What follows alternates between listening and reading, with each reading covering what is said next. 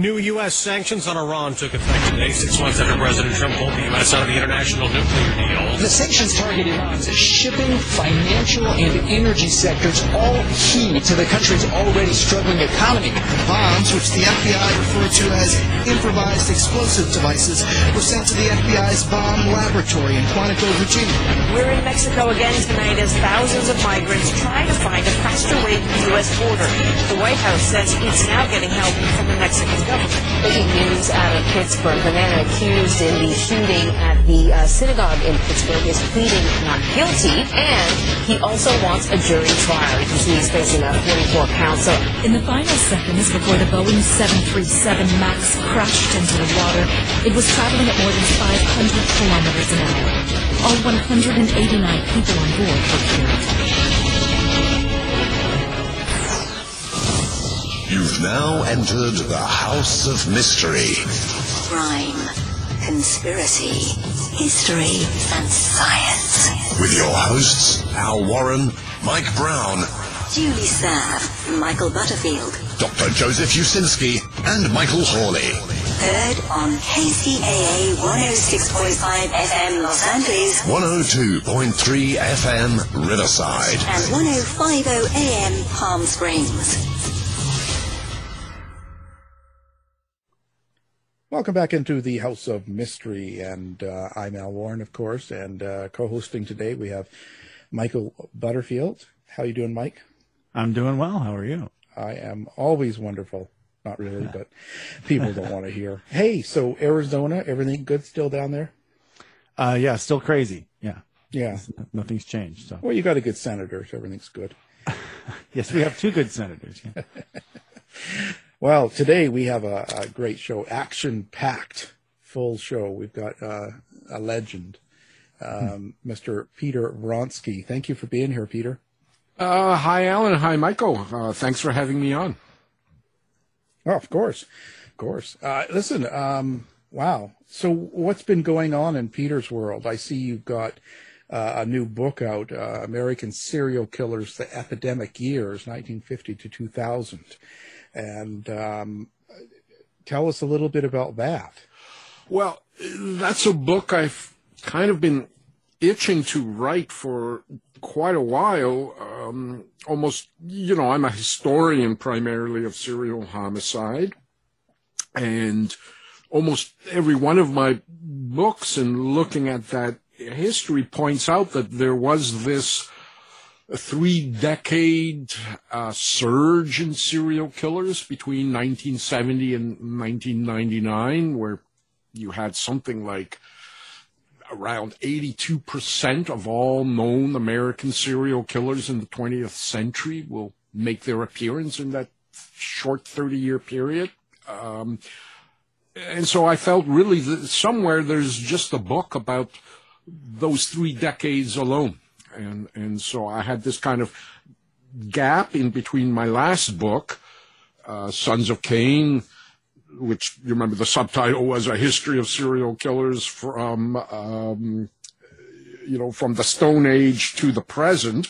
Mm-hmm. And so that kind of, I squeezed in that book a little bit about this epidemic era, but no one has really taken a look at it as a standalone book. And so, having recently researched a lot about it and written about it, I wanted to get out everything that I couldn't get into a book that dealt with other matters, right? And so this book is just dedicated to the rise between 1950 and 1970, when serial killing begins to ramp up in the United States, and then this epidemic period, which gives us, of course, the definition, the term serial killer is defined in that era, the mind hunter era of the FBI profilers, and this era of celebrity serial killers like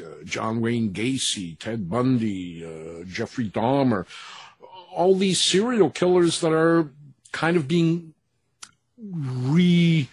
recycled now on Netflix.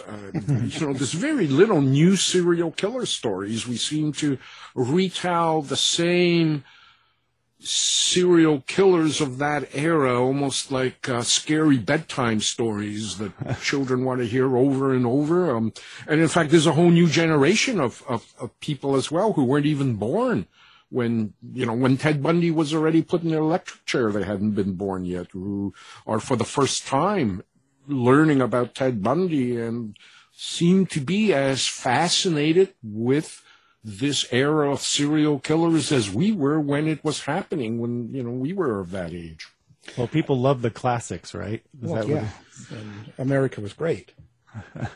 Yeah, indeed. It's a period. Harold Schechter, who is a true crime historian, he kind of tongue-in-cheek coined it the golden age of serial killers, of serial murderers, and that was originally going to be the title of my book. But the publishers, kind of the editorial committee, balked. They say, well, you can't call it golden age. I was arguing with them, like, there's golden age of organized crime, there's a golden age of porn, there's a golden age of, genocidal killers. Why, and so we kind of settled on American serial killers, and then they balked again on the term the epidemic era. Right now with COVID, you can't sell a book with epidemic in the title. And I kind of, laughed. I mean, readers who are going to read about serial killers dismembering and cannibalizing victims are hardly going to get put off by COVID, right? Yeah. So the epidemic years stayed, but the golden age went in. I think it was a good compromise. I like the title better, American Serial Killers. It has was this something that only America had such a rise in, or was this around the world? No, there were places that also had kind of rises in serial killers in that era, like Germany, certainly England, Canada. It was not a uniquely American phenomenon, but certainly the numbers and, just the numbers per population. It was different in the United States. And I think some of the European serial killers maybe took their cue from what the Americans were doing. So I think the kind of cultural differences in those countries were not the same as in the United States. There might have been some similarities, but there were also, differences. And I didn't really look at the other countries. I strictly focused in this case on the United States. But overall, there's in some places. In other places, the surges are happening now, like in China or South Africa. Those surges, Russia, those surges occurred later for probably different reasons. I'm not going to speculate, having, not studied those areas intensively as I did the American experience. So what do you attribute this to? Like, why such an increase during those 30 years? I attribute it to a number of historical things in American history, kind of social community traumas, beginning with the Great Depression and the Second World War. And we're talking not about the impact directly on the serial killers, but the impact on the families and the parents of serial killers, future serial killers. We often speculated on why there was this rise in the 1970s, 1980s, and 90s. We associated it with the time in which the serial killers were doing their killing.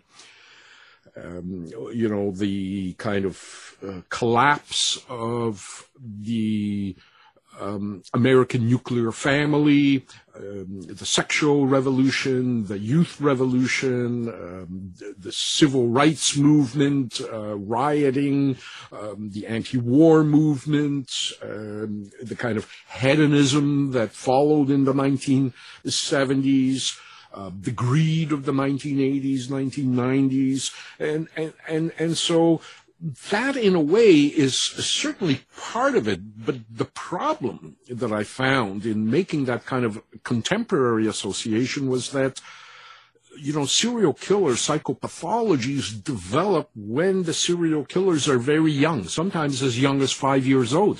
Mm-hmm.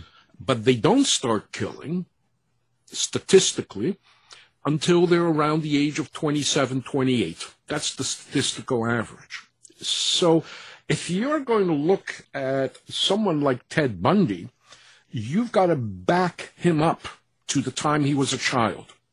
And, of course, that takes us into the late 1940s, the early 1950s. Ted Bundy was born in 1946. He is the perfect example of a post-war child whose nurturing generation is traumatized by the war. His mother, it's unclear who Ted Bundy's father was.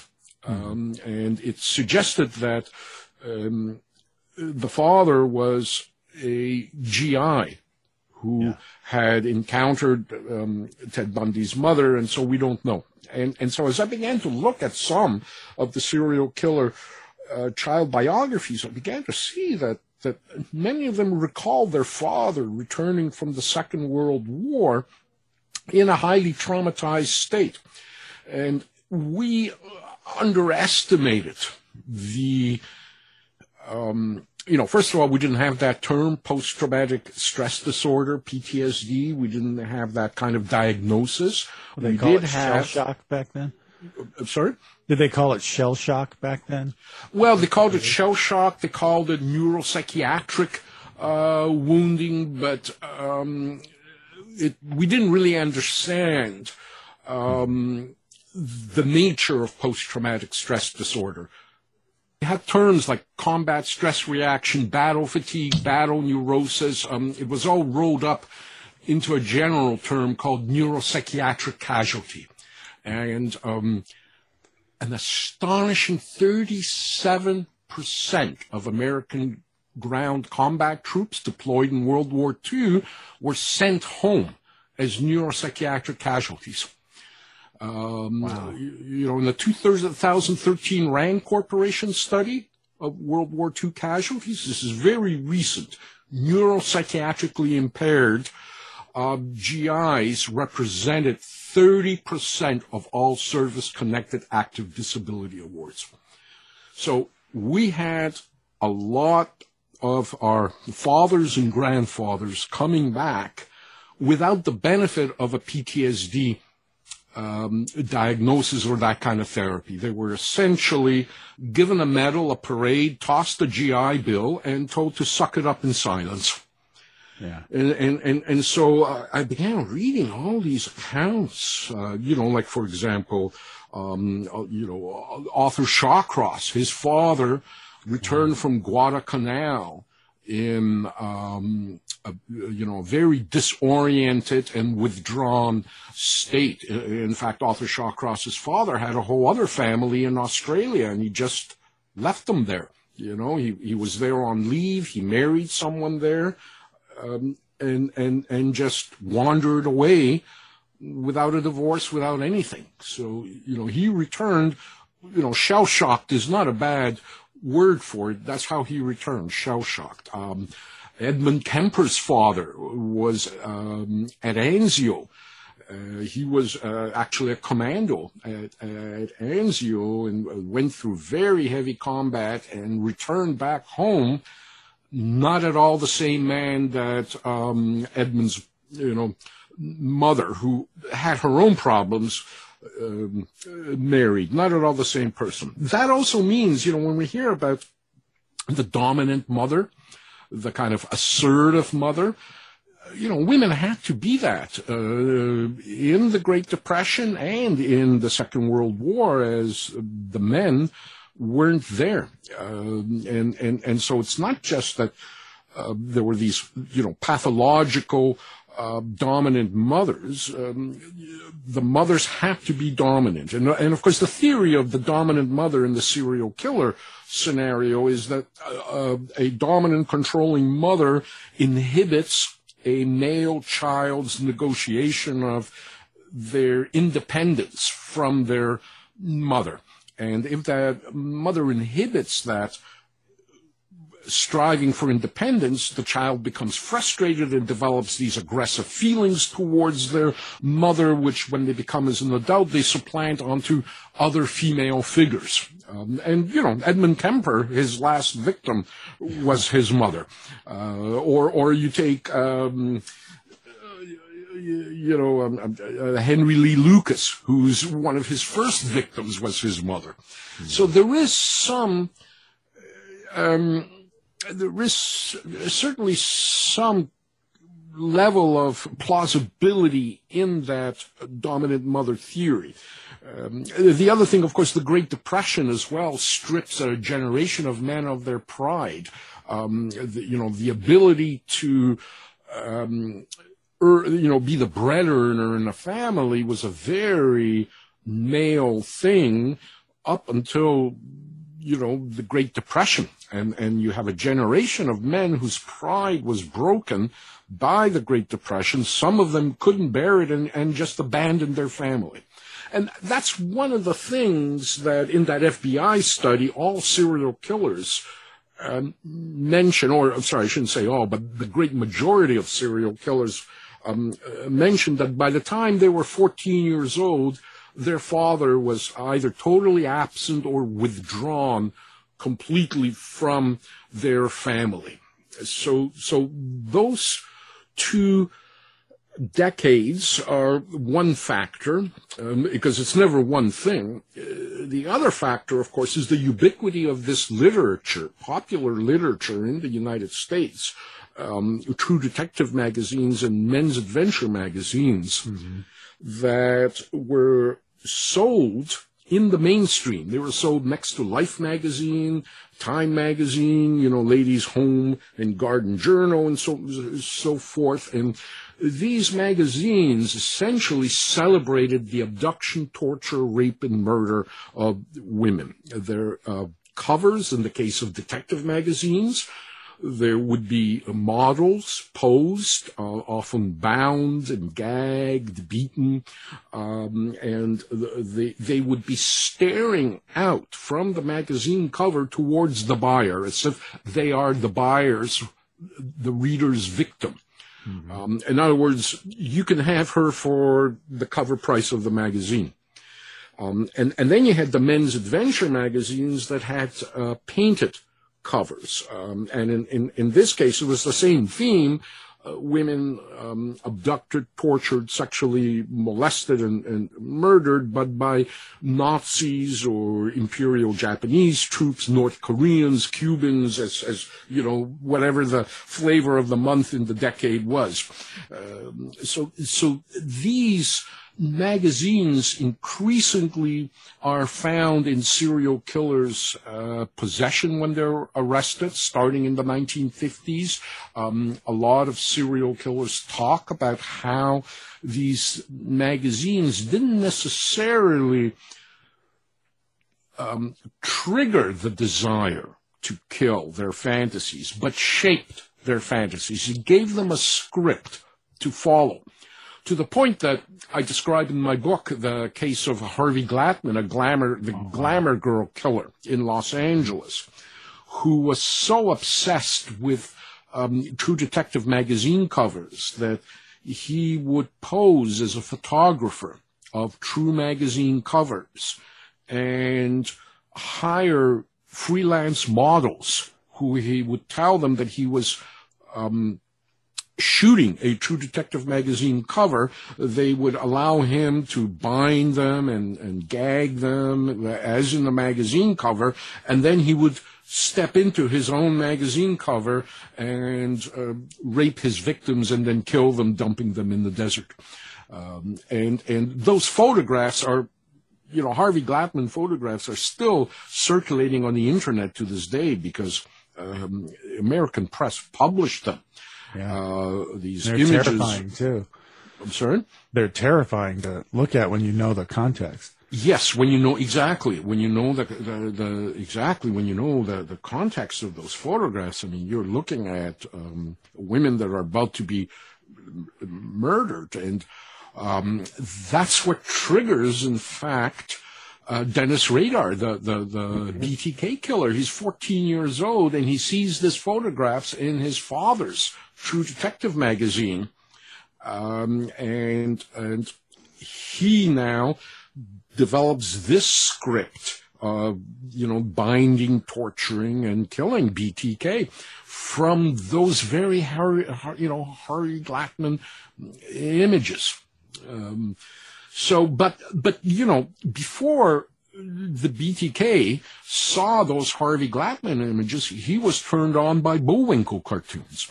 He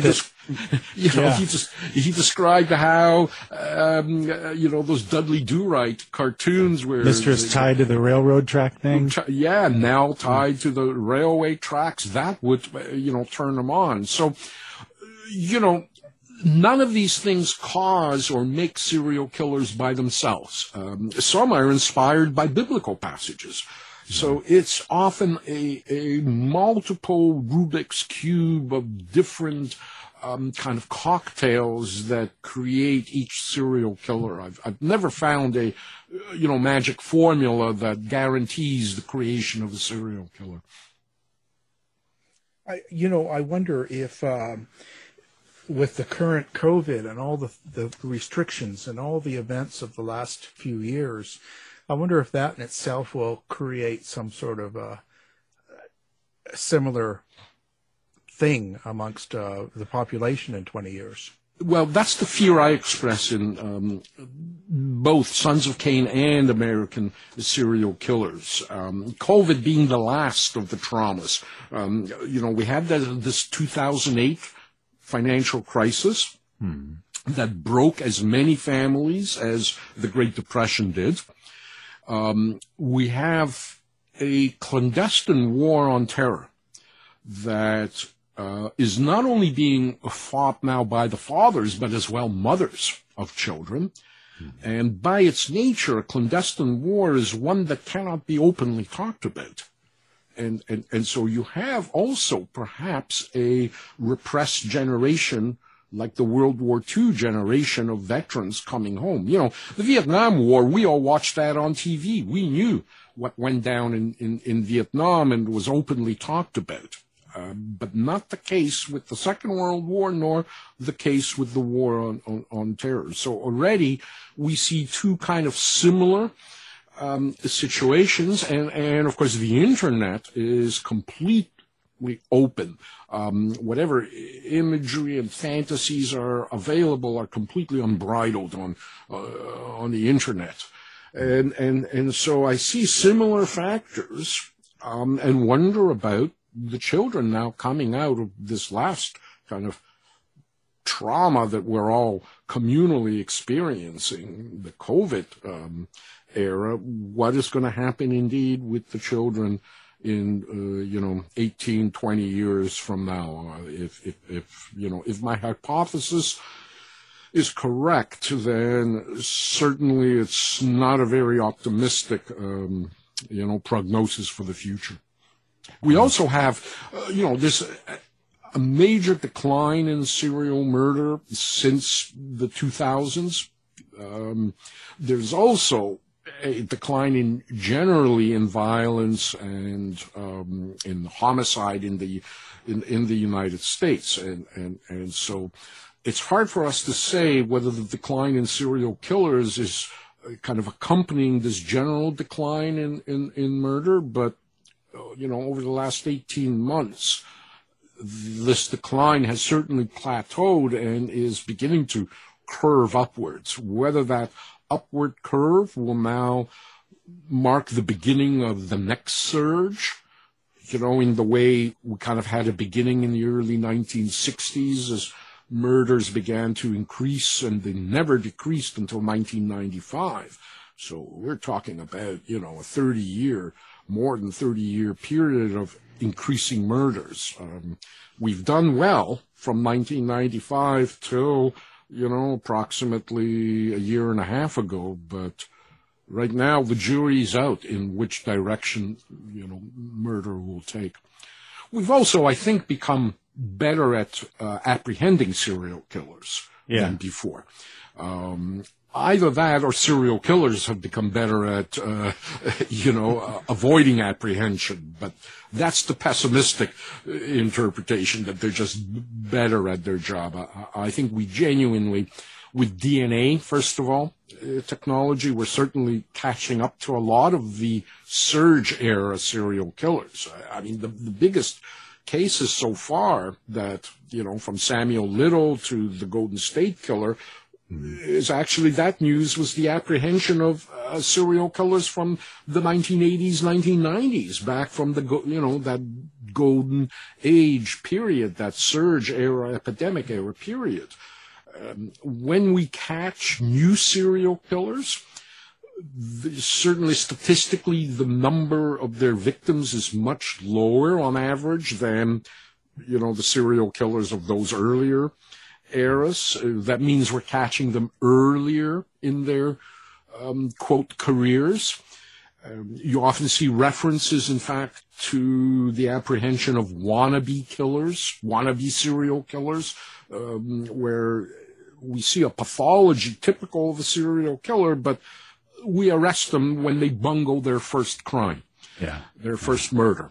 And so it's kind of speculative whether they would commit a second one or not, but we know the pathology well enough to say, it's a safe, educated guess that this guy would have gone on killing if we hadn't caught him. So we're seeing these early apprehensions, and it's not just DNA, it's as well the fact, central to any serial killer homicide investigation is connecting a number of victims to a single perpetrator. And, of course, everybody carries cell phones now. Even if the perpetrator is, as police say, forensically aware and, switches off his cell phone or leaves it at home or uses a burner, the victims all carry cell phones. Yeah. And so cell phone data, tower hits are a big part of a serial killer prosecution now. In fact, lawyers complain to me that, they're given these massive bound volumes of cell phone data that they can't afford to interpret for themselves to, defend their client. It's a very complex depth of data, plus the ubiquity of surveillance cameras. If you're going to commit a crime, you're often on video at that crime location before you even thought of committing a crime. Yeah. So we're all on camera now. It's no longer, Andy Warhol's everybody will have 15 minutes of fame. Everybody is eternally recorded on video, no matter where they go, what they do. And so we are living in a kind of a 1984-ish world. And 1984 is not friendly to serial killers or serial perpetrators of any kind. I just wonder, but how far a serial killer will evolve? Like, if there is true a new surge that comes from our troubled times, they'll be more adapt to these cell phones and all the modern technology. Yes, they will be indeed, and we already see, for example, some serial killers have used social media to troll for their victims. Mm-hmm. So whatever, it's always about technology. Jack the Ripper might have used a, horse and carriage. Harvey Glatman, by the 1950s, is using this newly constructed freeway system in California and the car. All right. And so future serial killers they'll use electric cars, but they will as well use, the kind of digital world as well to target their victims and attempt to evade justice. What do you hope people get out of reading the book, American Serial Killers? Is there something that people should take home besides the actual, basic idea of what you're talking about? I hope that what people get, and, this is a kind of a very utopian thing, because often I'm asked, well, how do we prevent future surges? And the answer is, unfortunately, this utopian notion that we have to take care of our children better. You stop serial killers when potential serial killers are 4 years old, 5 years old. That's the time. After that, it's too late. After that, they're often on a kind of psychopathological trajectory towards maturity as a serial killer, and it can be very difficult to undo the early damage. And so we need to protect our children better, nurture them in a much better way than we have been able to do. And that is such a, again, utopian concept. How are we ever going to do it? And that makes me pessimistic about everything that is happening now, and about this current generation of children growing up under the pressures that we have been seeing since, essentially since 2008. It really seems to be almost a duplication of circumstances: war, economic trauma, again, the ubiquity of violence, imagery, all those things combined may shape the future pathological behavior of serial killers, and how they'll script what they will do and what kind of evasive techniques they may adopt not to be, apprehended. Wow. Yeah. It's just,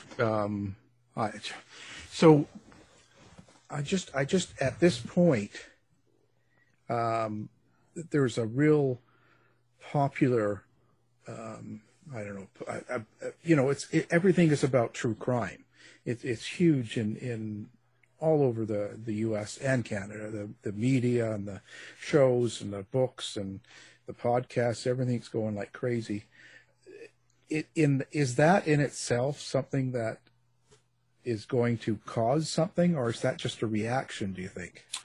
Well, I think, as I say, those who will perpetrate those crimes will be nurtured by anything, out there. I don't think our obsession with true crime, and I think that's the human condition. I mean, I think the greatest work of true crime literature is the Bible. When you read the Bible, the first murder, crime and murder and every kind of moral depravity and its punishment there. It makes some of the stuff that we read in modern true crime pretty tame compared to the Bible, and so I think humans have always been obsessed with the dark side and those who cross the dark side. It may be a way for us to measure our own, partly our own safety and maybe our own sanity, or the level of good and evil in ourselves that interests us in what Ted Bundy did and what Ted Bundy thought, and John Wayne Gacy and all these monsters. But I've always considered that our obsession with monsters as well had to do with actual serial killers. Vampires and werewolves are actually the organized and disorganized serial killers. It's the same typology of, the kind of organized serial killer with social graces who can talk a victim into vulnerability. That's the vampire. The vampire shows up at your door, and he can't harm you unless you invite him into your home. Right? The disorganized serial killer who just blitz attacks his victims is the werewolf. And so in Sons of Cain, I looked at actual werewolf trials in Renaissance-era Europe when there was a system, and it was an ecclesiastical system that had to do with the prosecution of witchcraft and lycanthropes. Werewolves fell into that judicial process. And so when I looked at the trial transcripts of some of these werewolves, what they did was what serial killers do. And so I realized that, people at that time could not imagine a human being doing what they did. And so they imbued these serial killers with these supernatural qualities of being vampires and werewolves. But if you read what they actually do and how they behaved, their relationship to other members in the community where they were apprehended, with the victims and so forth, you're reading serial killer accounts. So we've always had serial killers in our society, except we call them different things. Yeah. I have a quick question for you about, you've had a lot of background in film, and I wonder what you think about how serial killers are portrayed in film and television, and if that has any impact on this. Well, I think it depends on the era. When you look at something like Silence of the Lambs, that in itself made the serial killer as a kind of an anti-hero celebrity. Yeah. It's not Clarice Starling of the FBI who's the star of that movie, Jodie Foster. It's Anthony Hopkins' portrayal of, Hannibal the Cannibal. And in fact, there are two serial killers in that movie.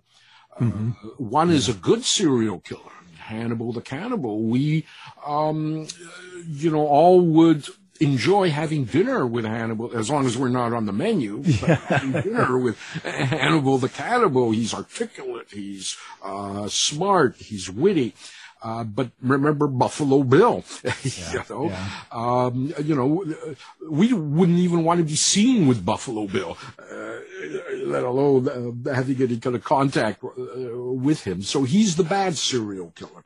And so we get this kind of stream in culture of glorified celebrity serial killers, which, it's not a healthy thing, but, there's very little healthy in popular culture anyway. But you do get this kind of, mythology around serial killers, for example, that they're, super intelligent, super smart. The average serial killer is of average or below average intelligence. What they do have is this amazing animal-like cunning to spot a weakness in a victim, to separate the weak from the herd.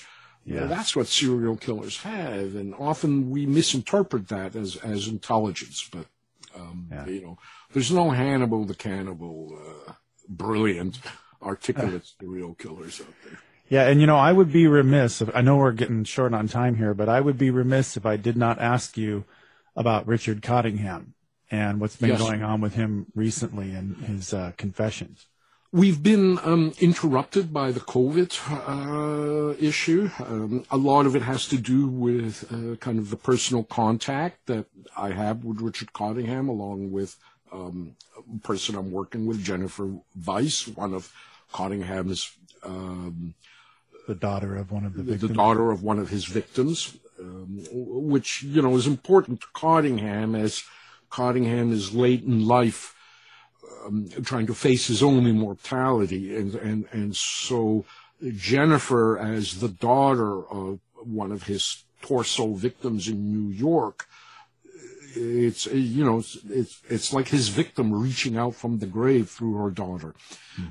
And so Cottingham, as he thinks about his mortality, is trying to set things right as best as he can. I would not describe him as having remorse, but I would describe him as having cognitive remorse. He understands what it is and what he has to do, even though he doesn't feel it inside. He won't have a emotional understanding of it, but he has an intellectual understanding of it. And so things are happening. Last January, we released information that he had confessed to 3 more murders in New Jersey going back to 1968 and 69. And that was on top of 6 already, right? He was already in for 6, that's right.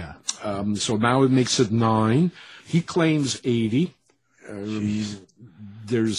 Things are on the move. We're all sort of girding up now, including Cottingham, for this COVID era to kind of ease a little bit and for us to be able to conclude as best as we can what Cottingham has remaining to confess to. So it's ongoing and it's happening, and we're not just sitting around waiting. There's stuff that's happening that probably within a year will become public, and I'll be ready to write my book as well.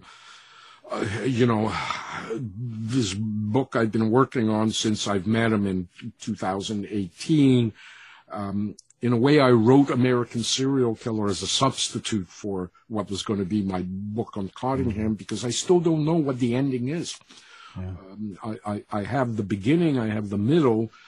I don't have yet the ending as things are currently happening. Well, I hope you'll come back and update us.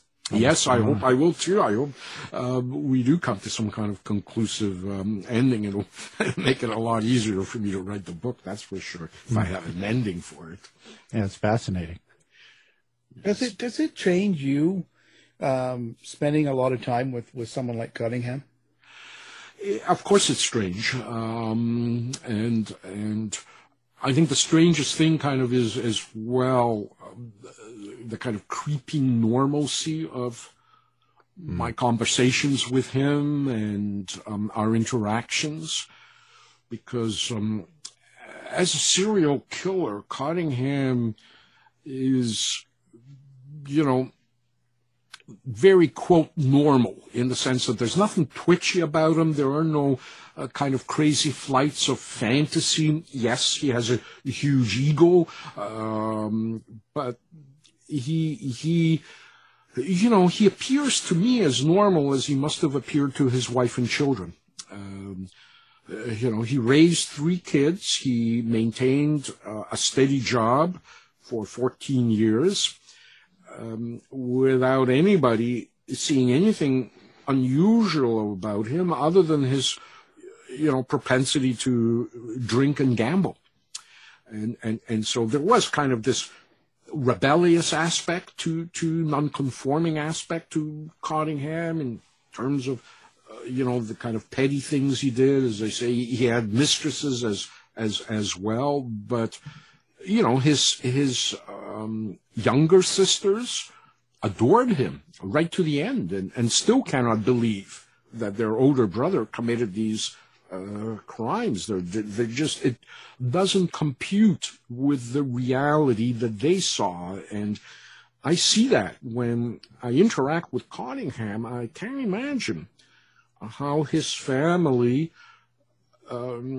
believed him and liked him. He's a very amiable, good-humored individual, and I think that very amiability is exactly what lured all these victims into his web.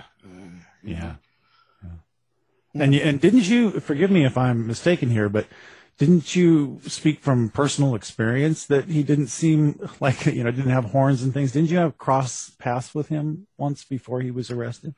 Well, yes. That's how I began writing about serial killers.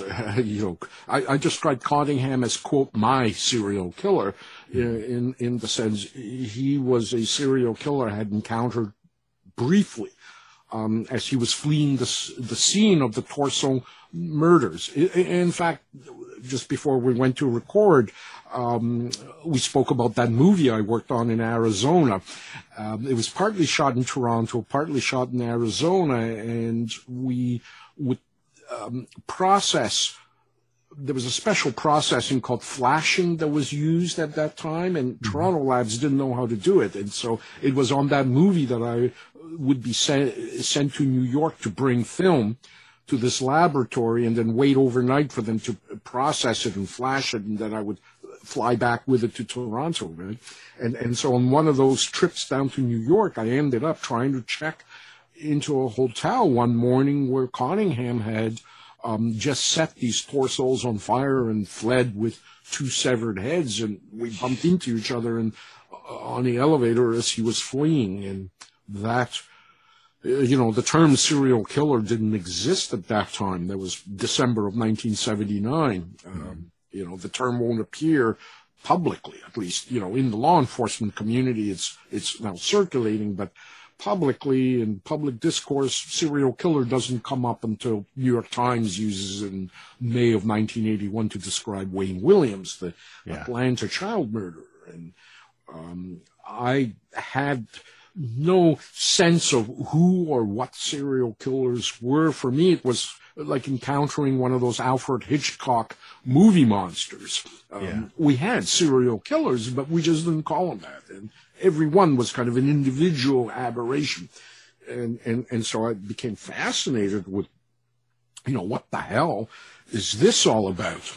And in fact, the first book I turned to was Ann Rule's The Stranger Beside Me, about Ted Bundy. And, that's one of the definitive books about a serial killer. Kind of starts a whole new true crime genre. But when Ann Rule published that book, the word serial killer does not appear in it. Even she had not yet heard that term or used it in her book. So once we have the term, we have kind of the, quote, diagnosis, we begin to understand that, serial killers can appear to be like us, among our neighbors and so forth.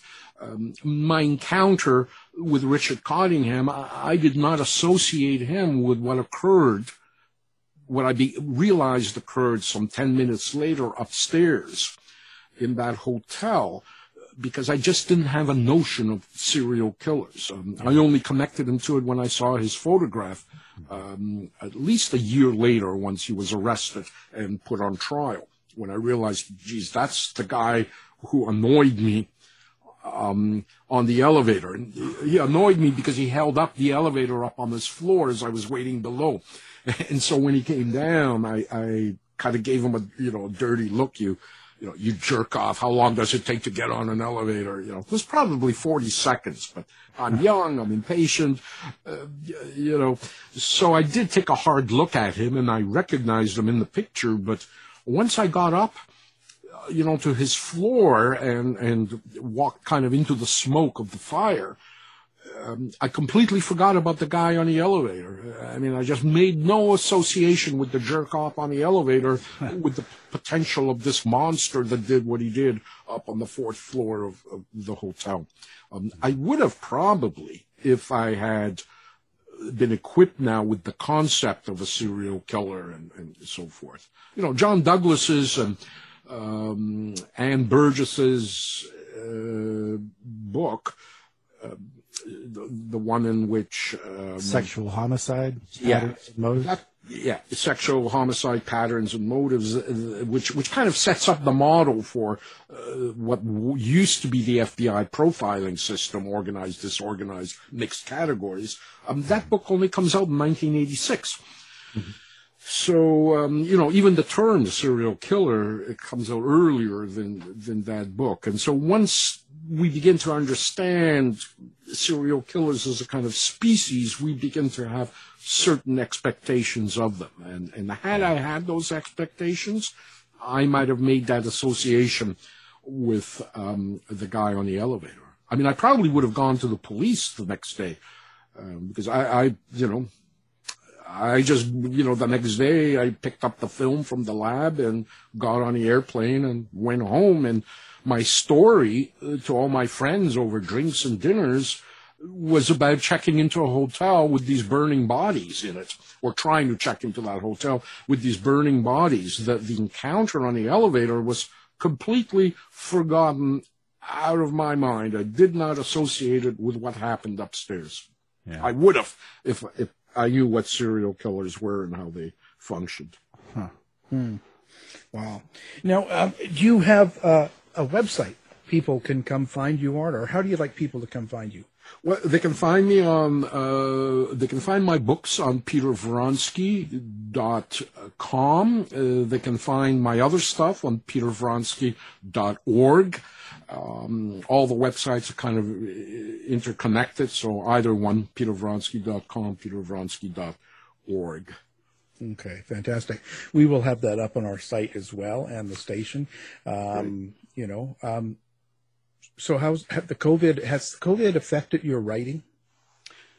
It's made it easier. I have, writing is like being in COVID anyway, right? In COVID lockdown. Quarantine. Lockdown, right? Most of the book I'm writing right now on Cottingham is very different in the sense that I'm interacting with this individual and I'm out in the field looking for bodies, and we're still searching for Dita Godarsi's severed head, which Cottingham is doing his best to help us locate, along with the other victim who's still unidentified. So this book is different in the sense that I have to be more out in the field, but my previous works were kind of academic research works. I never wanted to talk to any serial killers. There's enough recorded interviews with serial killers where the people who interview them essentially ask the same questions I would have asked. So there was really nothing that I had to ask a serial killer that hadn't been asked and responded to. So I didn't need to go out in the field. Even with Richard Cottingham, the only question I had was, does he remember me from that encounter?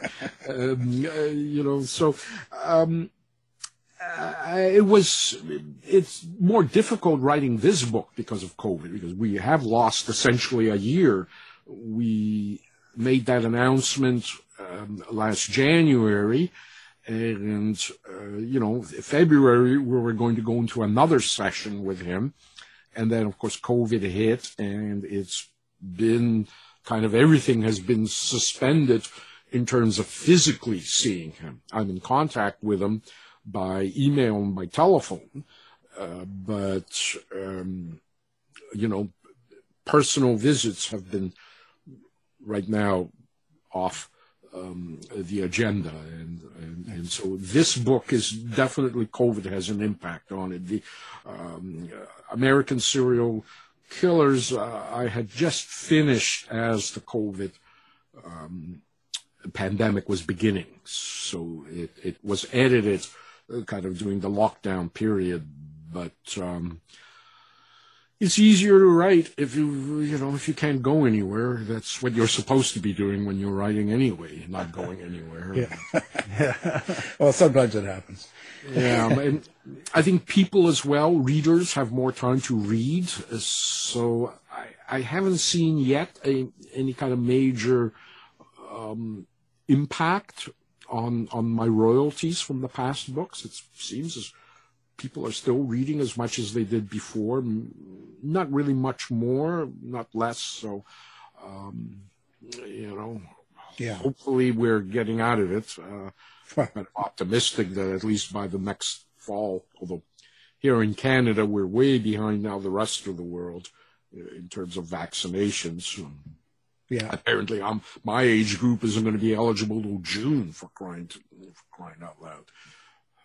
Oh, well, you're still a young man, so. Wow. Well, Peter, it's been a pleasure as always. The book we're talking about, American Serial Killers, The Epidemic Years, 1950 to 2000. And Peter Vronsky's the writer and our guest. Thank you for being here. And thanks for having me on, guys. It was a pleasure. Fascinating. Perfect. How was that for you, Peter? Sounds good, guys. Good. Great, Alan. Thanks a lot. To find out more about our show, guests, or to listen to past shows from our archive, please go to www.houseofmysteryradio.com. Show's over for now. Was it as good for you as it was for me? Well, good night. This has been a production of Something Weird Media. I'll be back.